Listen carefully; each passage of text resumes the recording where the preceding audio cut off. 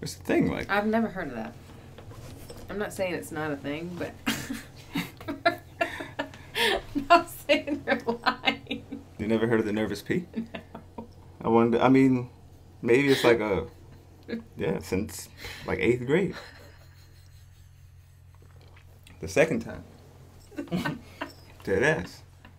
Like till literally this Sunday or just now. Like that's what I know. Like I can give you 2 examples and last month, I think it was last Monday again. It's consistent.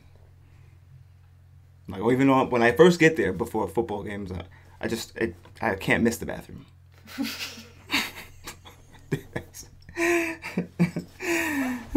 Real rap. What is it? 68. I knew you were gonna do that. What?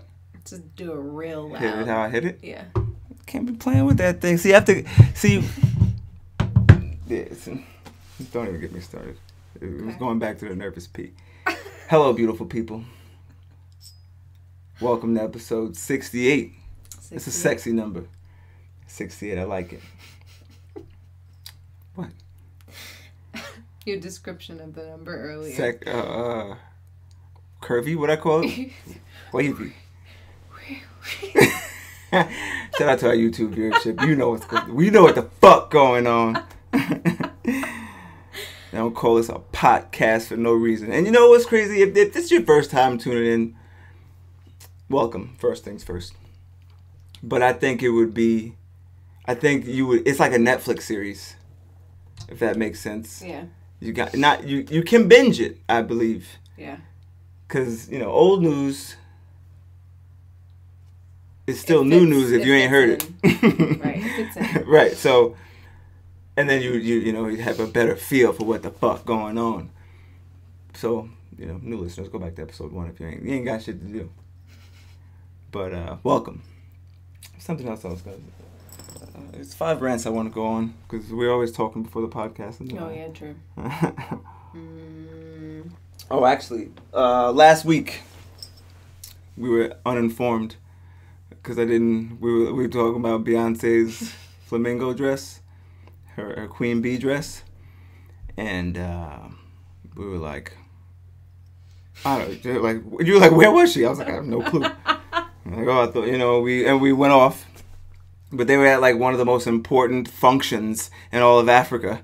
And I thought that was interesting. Now I feel even more dumb. But see, that's why I said I thought that was interesting, because when I found like in the moment on the internet, I'm like, whatever.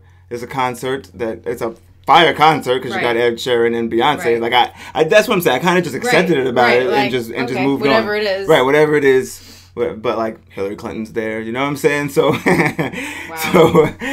so I've never heard of it. But that's why I thought it was crazy. I'm like, well, see, actually, I'm like, why the fuck would I hear about that? I'm like, I'm sure there's very important things that I can't even give you off the top of my head that they could care less about in Canada, no less. True. Halfway around the world in Africa. True. So I didn't feel too bad. Like when I saw it, I was like, damn. I was like, I'm a dick. Yeah. And then I thought about it. I'm like, oh yeah, like why the fuck would I know what's going on? Like, right. Like there's all right. I get it. I get the internet, but That's I was true. like, all right, come on, because I did feel like a dick.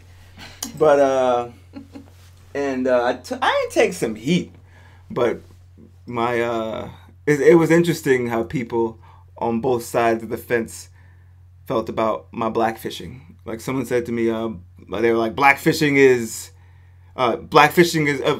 I brushed over it, but blackfishing is people being able to be black on the internet and not dealing with the consequences.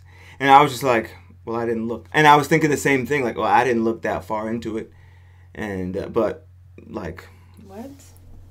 Basically, if you're black on it... Because I just was like, we didn't see the problem with it. But I'm like, it's the internet. Like, it's makeup out of control. And what I didn't say last week is, I think it's weird when women, or people that wear makeup now, because it's not just women, but that's another story for another episode. But how people just do makeup in like just certain spots, or like people just do the eyebrows and shit, or people just do the eyebrows, and that's it. So what I really didn't go down to with blackfishing, I think I said it was makeup spiraled out of control, but I think it was like what you do to your face, how you can change your face They just changed their whole body. Like, I looked at it like a makeup thing, not necessarily a what do they call that? Cultural appropriation thing. If that makes sense. But that was a big word. Usually that's me. Like, usually it's me. I don't know what that means. I mean, I gathered what it meant by what you say, and I remember hearing that, but anyway. Yeah. So the beauty of the internet is people tell you what to feel. So with that being said, and again, I wasn't segueing this on purpose, but the universe just flows. Dr. Phil said something interesting about he was being asked about white privilege, and normally people, I don't want to just play a clip and not give you the whole context, but I want to play the clip first so it'll all make sense. They asked him when he knew he had white privilege, and he just was explaining. When did you recognize your own white privilege? When I started studying it a long time ago, in college, back in my master's program and doctoral program, we started looking at those things then. So I got sensitized to it. This is I always play more than I. Trump, when he said that black people would have more advantages than white people because of like affirmative action and things like that. So if he could come back, he would be a black man. It was an old clip though. Why do some white people think black people have more privilege? Because they're idiots. It's idiotic. It's an idiotic thing to say. I mean, that's just simply not true. They don't have more privileges because there's a historical momentum in terms of educational opportunity and the things that we just talked about with regard to white privilege that they simply don't know. I like how he's talking about. They haven't had to climb that steeper hill because things that flowed their direction. Let me tell you, that just would not. He wouldn't say that if he walked that path very long. You know what's so interesting? I always ask white people. I say, how are you using your privilege to combat? That was I think. You actually got a whole list on how to combat white privilege. I guess I should let him rock. I think for you could do. This is when I started the show 17 years ago. By the way, he made $79 million. So one of the things I want to do is I want to talk about the silent epidemics in America, and that's one of the silent epidemics in America. Epidemics. That's what a breakfast club is for. In America. Yeah. All right, I'm stopping. If you want to hear the rest of Dr. Phil's rant, find it on the internet. I thought it was, and how I'm getting here is we talked about the blackfishing on the internet, comparing it to like real life situations like Rachel Dolezal, whatever else we mentioned, right? So when I see, when I happen to hear Dr. Phil say that, I'm like, I don't, and we talked about this earlier, so I have to like refresh my refresh my conversation. Does that count as a pre-production meeting? I guess it does. No, I mean we were just talking. Okay, but I think when I hear Dr. Phil say, when I hear Charlemagne or whoever else say, how do you feel? Some people are saying that black people have more advantages, and to hear Dr. Phil like, well, they're idiots because that's fucking outrageous. That just rubbed me the wrong way, kinda. But I think you took it, especially hearing more of it now. Like I think his way. That's why I let him rock. Right. A little more. Because did you get I feel like... No, I kind of tuned him out, I'm not going to lie. I'm not going to lie. I think he said the historic momentum. And I get that. Because he's talking about, like, the limitations that were, I can't even verbalize what my point is, but, like, he's talking about historically... I'm listening. Right, and I actually heard the him. way the fucking country was just racism, like. And I get that. Right. And I'm not gonna sit up here and act like racism doesn't exist today, right now. Right. Right?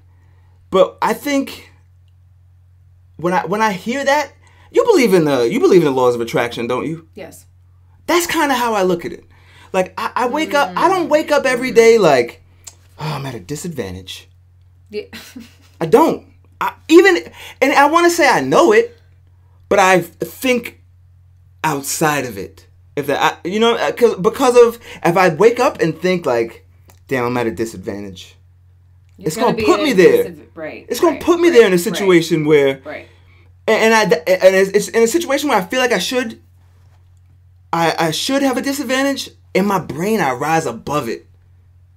And if it happens to me, I know it's not on me. Right. I don't beat myself up about it. I'm like, it's on the other end. Right. Because I didn't. Right. I gave the best me. I gave the best me always. Yeah. So when I hear that, I'm like, see, I think it's those little seeds. Yeah. I think it's planting those seeds. To me, shit is bigger than blackfishing. Shit is bigger than this. Like, it's bigger than a Breakfast Club interview. It's bigger than that. To hear that driving in the car in the morning would rub me the fucking wrong way.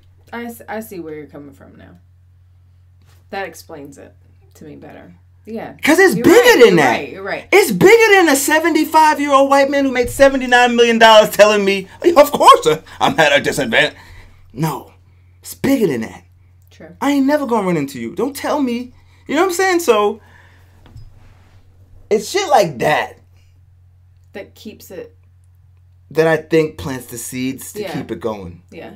If that. And like I said, I'm not gonna sit up here and act like shit isn't fucked up in America as far as race is concerned. It's fucked up in a lot of ways. Like a lot. And not even America, in the world. Like in the there's world. So many different things to like. Just today, it was a checkpoint on behind Plano Road. When I seen the police, I was like, oh shit. Like, I know he ain't even, the crazy shit is he ain't even pay me no mind, but when I see the police, I'm like, in my brain, there's a chance. There's some shit, you know what I'm saying? So I'm not going to, sure today, that happened today. Anxiety. Like, as soon as I turned the corner, I was like, oh boy. Because I know how I feel. When they get behind me, I'm like, oh God, am I doing anything wrong? Fuck. Right. See, that's the shit with me. Damn. But my brain don't say, am I doing anything wrong? Right. My brain just say, see, shit like that. I know, like there's a fuck the seed. There's an elephant in the back seat. So that's why I just want to say all that to say I'm fully aware of what's going on in the world. Yeah. But now in that situation, when I'm like first instinct is oh shit, rise above it. Right. I just rise above it. Like I ain't doing shit wrong. Right. That's when it's like second. Like right. Actually, because if you get defensive, if I sit there like. Nah, because I know if I pull the roll down the window, like, don't punch me in the face. Like or don't you got your gun on? You know what I'm saying? Like the Charlie situation. When you met Charlie and you were like, what? And she was like, ah. Yeah, like, it makes it, you got to rise above that feeling. You got to rise above it. When you rise above it, now if some shit goes wrong, it goes wrong. It goes right, it goes right. But in that moment, I rise above it and do the best I can do. So, I think it's certain things, and we're going to get into some fucked up shit on this very episode, but I want to be very clear that it's always deeper than the first thing you might hear. Like actually this next story we're going to get into with Centoya Brown, I saw this like years ago, this story. But I don't jump at the first thing I see on the internet. Like if you read the first headline I don't give a fuck where you hear from, CNN, Fox News, Good Morning America, Ellen DeGeneres. I say that to say this podcast. I don't care where you hear it. You should always do your due diligence because some shit is not gonna. It's not gonna be what it seems, and you got to interpret everything your own way. There could be one thing in there that I overlook because it don't apply to my life. That may be like, oh shit, and you look at it totally the polar opposite. So I try not to jump at everything I see and have an instant reaction.